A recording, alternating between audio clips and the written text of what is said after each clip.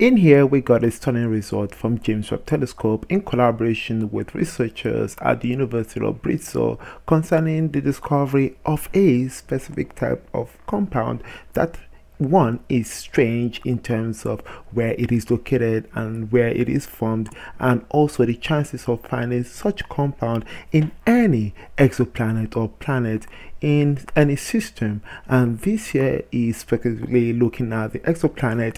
It is the WASP 17b, and this exoplanet is having an atmosphere that has a lot of things in it, hydrogen, helium. We'll talk about that definitely for sure, but the special ingredient here that is also part of its atmosphere composition is a quartz. And quartz, we know, is a silicate which consists of the combination of silicon and two oxygens attached together. It's really stunning to see how this product here, or this particular compound, is found in its atmosphere and how it is formed. We're going to look at a lot of things in terms of how this is compared to Earth's atmosphere composition of silicate, whether it is actually present in our atmosphere or somewhere else. And two, we're going to look at some interesting wind and also results concerning James Webb Telescope and the impact of this result here in terms of our understanding of exoplanet atmosphere and the future of such exploration based on James Webb Telescope powerful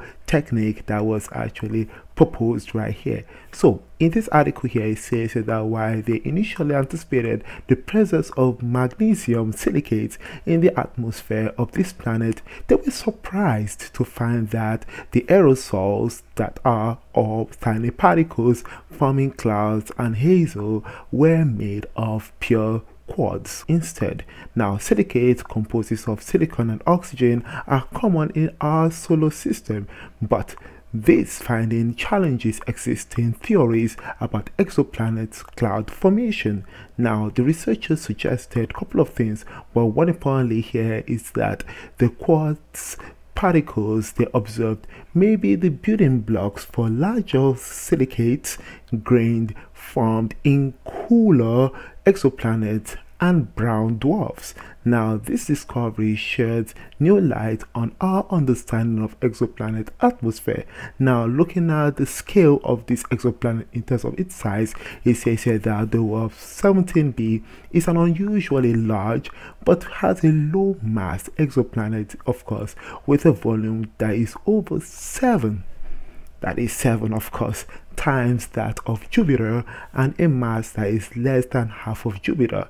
Now, this, of course, reveals that definitely it is a lower dense exoplanet compared to Jupiter, and this here its short orbital period that is around 3.7 Earth days makes it an ideal candidate for transmission spectroscopy, a technique that involves studying how planets' atmosphere affects the light sun, or sunlight that is called. Now, how was this achieved? This was achieved using the James Webb Telescope. In terms of the timeline, it took around 10 hours, and this captured more than 1,275 brightness measurements in the mid-infrared range, that is around the 5 to 12 microns. Now, as the planet passes in front of the star, so this here imagines a star and it comes in front of it, by comparing the brightness of the different wavelengths of light when the planet was in front of the star with the star's brightness on its own, the researchers, they were able to calculate the wavelength that is blocked by the planet's atmosphere. Now, the unexpected result or discovery was a distinct bump at around 8.6 microns, which could not be anticipated if the clouds were composed of magnesium silicate or other high temperature aerosols like aluminum oxide. However, this bump aligns with the expectations if the clouds are made of quartz, providing critical insights into the planet's atmospheric composition. Now, comparing this with Earth's quartz formation here, he says, according to this article, that this particular planet, an exceptionally large exoplanet in terms of the volume with a relatively low mass, has been observed using James Webb Telescope Webb, but this planet's atmosphere was found to contain tiny quartz crystals that is each measured around 10 nanometers across. Now, Hubble Space Telescope played a critical role in determining the size of these particular particles here, and unlike Earth, where materials particles in cloud originate from the surface, the quartz crystals in this planet's atmosphere form directly from gas during or due to its extreme heat and low pressure. Now, looking at the cloud composition of this particular WASP 17b, it states here that this is considered to be a really hot Jupiter. Well, what does that mean? This means that it primarily consists of hydrogen, helium, water vapor, and carbon dioxide.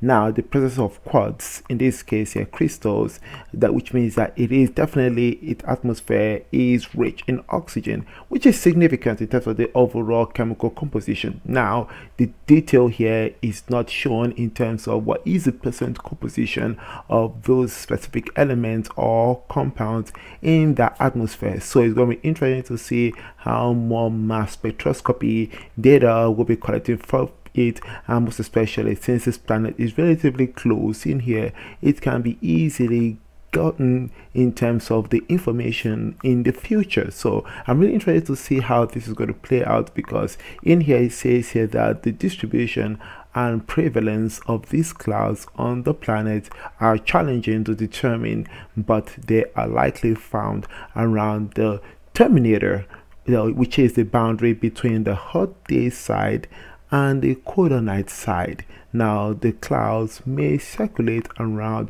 the planet and disintegrate when they reach the extremely hot day side. So this kind of gives a little bit of a theory behind how these particular silicates might be formed, based on how you have the two extremes and that barrier where there is easy circulation that may result in high activity, which encourages the collision of those particular silicon and hydrogen formation bonds to form these quartz that are in this particular atmosphere. So WASP, of course, is part of this particular DREAM project that is also known as the Deep Reconnaissance of Exoplanet Atmosphere using the multi-instrument spectroscopy, all that fancy stuff. But this research is going to be ongoing for sure, and I'm really excited to know your thought about this here in the comment section down below about this particular exoplanet and its wonderful discovery that is not found anywhere else, the first of its kind,